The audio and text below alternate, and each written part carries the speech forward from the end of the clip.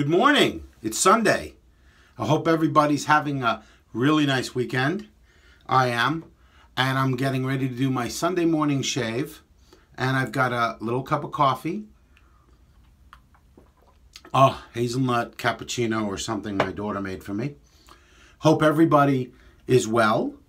And this is John. And I'm going to do a shave.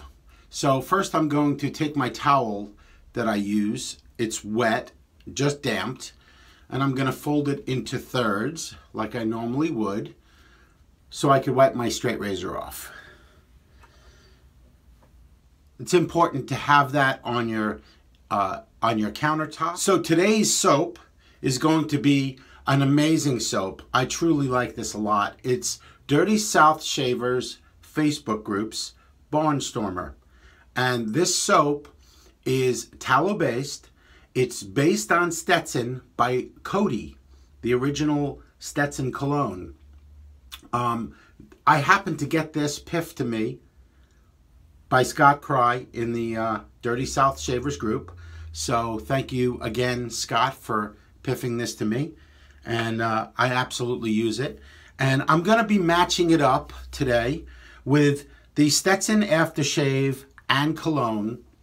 And here's the bottles so you guys could see. And the interesting thing is, this was a gift set. Here's the box. This is a STETSON 1980s vintage gift set that was given to me by a very good friend of mine, Tony McKenzie. And Tony is a very nice guy, and thank you, Tony. If you get to watch this video, there's a little shout out for a thank you. And my brush today is going to be this beautiful, beautiful Dirty South Shavers 2016. That's my brush that I got from the group. And it's got a 24mm game changer knot in it, an AMAC knot. And this was made by Kelly from K-Shave Works for the group. So that's the brush, and I've got it. I just like to dip it in some water. Now my razor today is a Weight & Butcher 5/8 square tip, and it's called the Bluebird Dry Hone, if you could see this. And it's I have not seen many others that are Weight & Butchers like this. So this is honed up and ready to shave. So let's do this. So I've got my Barnstormer, and I'm just going to take my bloom water and start prepping my face with it. And it's absolutely a really nice tallow-based formula. I gotta be honest, I'm not sure who actually made it for the group, or if you can even get it anymore, but I would absolutely look into it if I were you. I'm gonna pour off the remainder of my bloom water. I'm gonna take my brush, and let's load the brush. So, this is based on STETSON, and I have STETSON, the original STETSON from the 80s that was, like I said, I just showed you. And then I also have the newer STETSON, and I think this smells more like maybe a mix between the old and the new. I'd like to know what you guys think if you have it and have used it.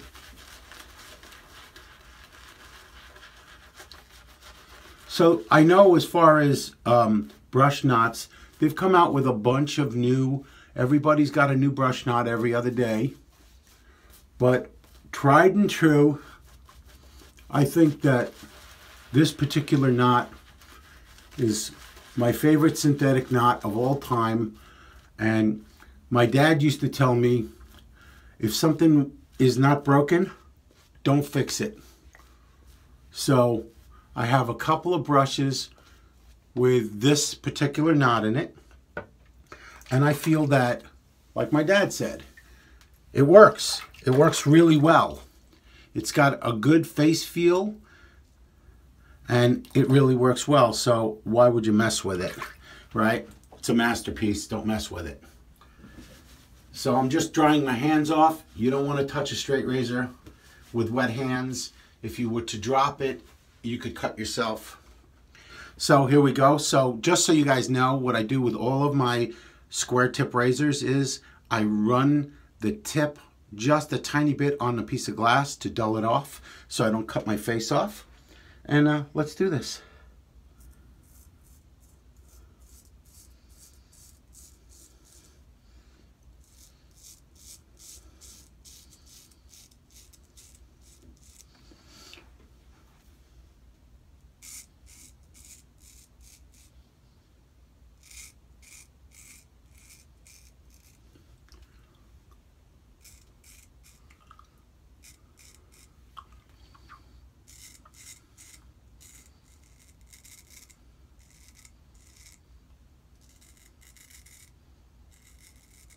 Remember, when you're using a straight razor and you get to the point where you're on your chin, what I do is I roll the razor between my thumb and my forefingers, like so.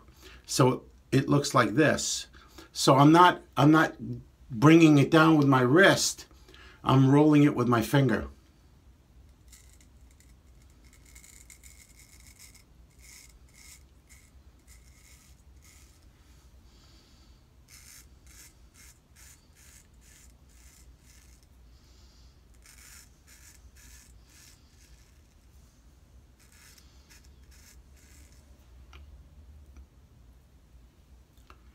If you could see that, it's absolutely shaving just beautifully. It is a Wade & Butcher, so it's a nice vintage razor. This is one of the razors that's for sale.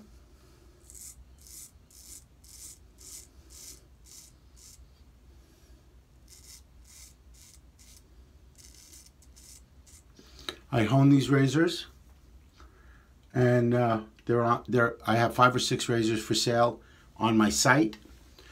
Look in the catalogs, you'll find my collections.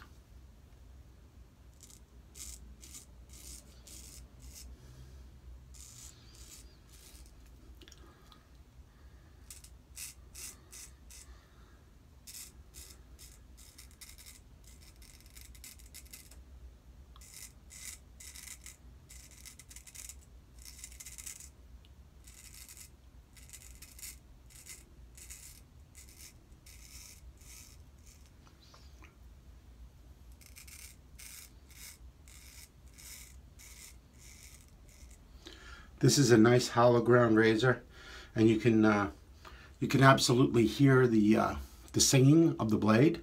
So it's a nice razor.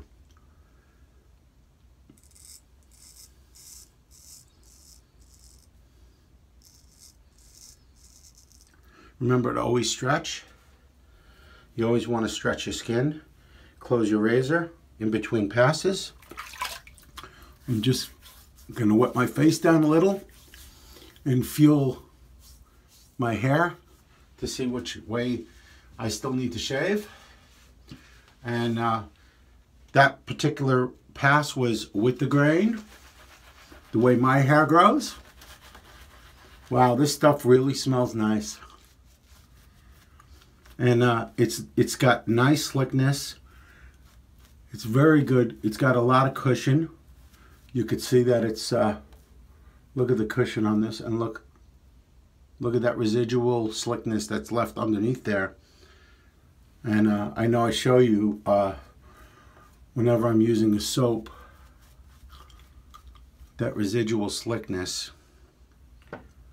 So now we're going to do a second pass. Start on by my earlobe and work my way into.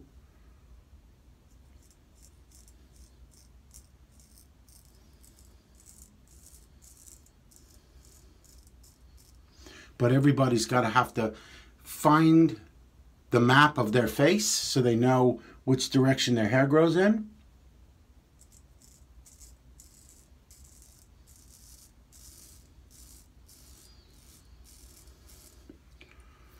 And remember, always stretch.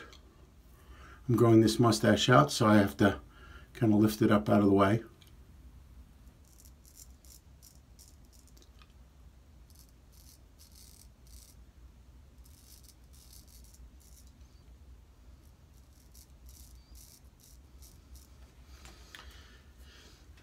Let's do the other side.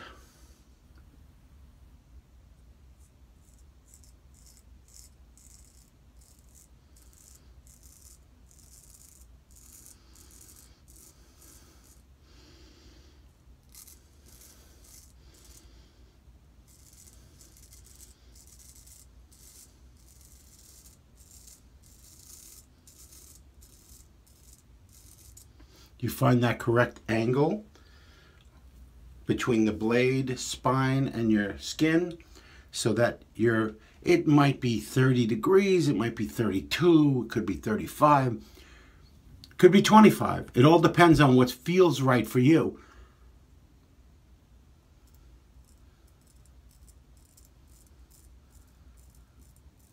I put my tongue in behind my skin of my lower lip to push it out so that I can get a really good close shave there.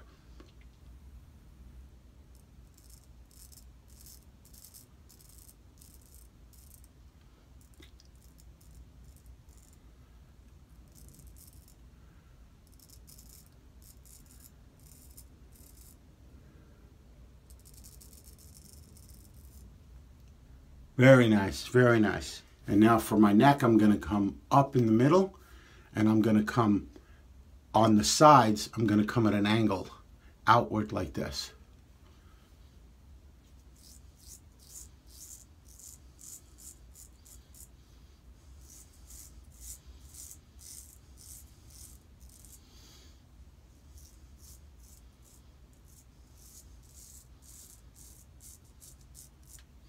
Now everybody's beard grows a little different, obviously.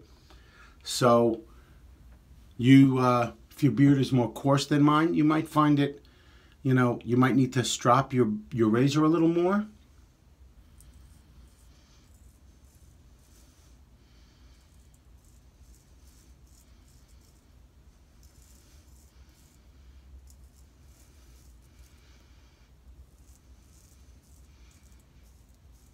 And you could see I went at an angle this way.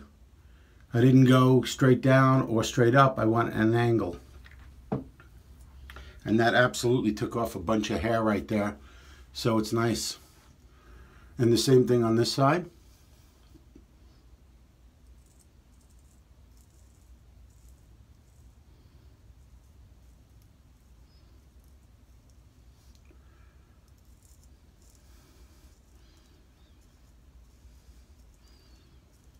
Very nice.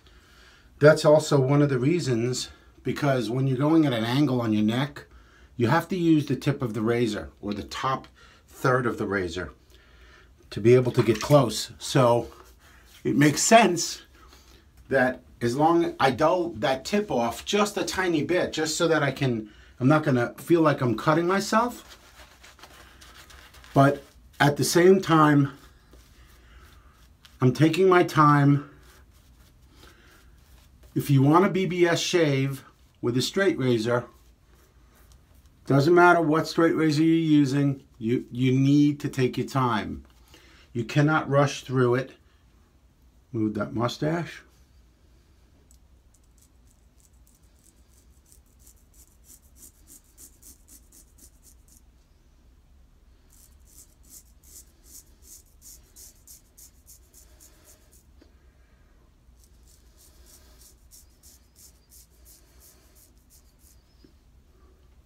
Very nice.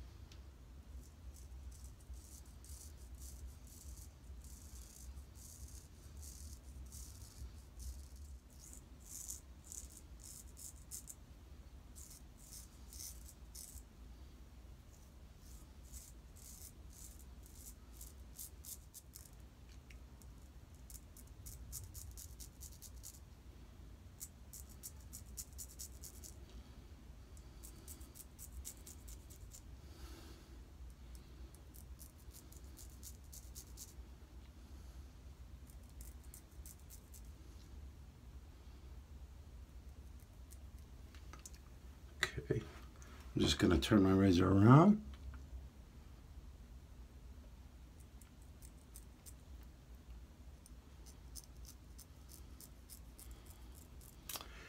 Very good. I just want to make sure it's nice and smooth in every direction. You know, it doesn't have to be absolutely perfect, but you want to make sure. And then on my neck over here, I'm going straight up.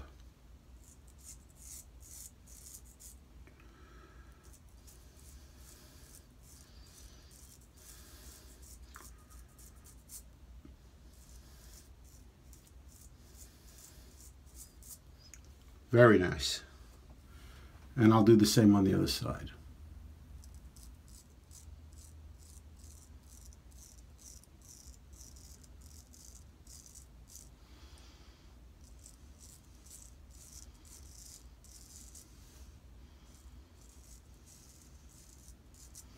There you go, 3 passes. My razor today was this beautiful Wade & Butcher Bluebird Dry Hone 5/8 square tip. It has a little bit of marks on this, but it's vintage, so, and I believe I have it on my site for sale for $38 plus shipping if anyone's interested. And I'll put a link below where to pick that up so you can go to my site. Dirty South Shavers Barnstormer Stetson. Fantastic. Fantastic. Now I'm going to use the vintage. This is the vintage aftershave. And let me just shake it up. You always want to shake up your aftershave. Okay, so just so you know, there is no restrictor. So you got to be very limited, careful with how much you pour out.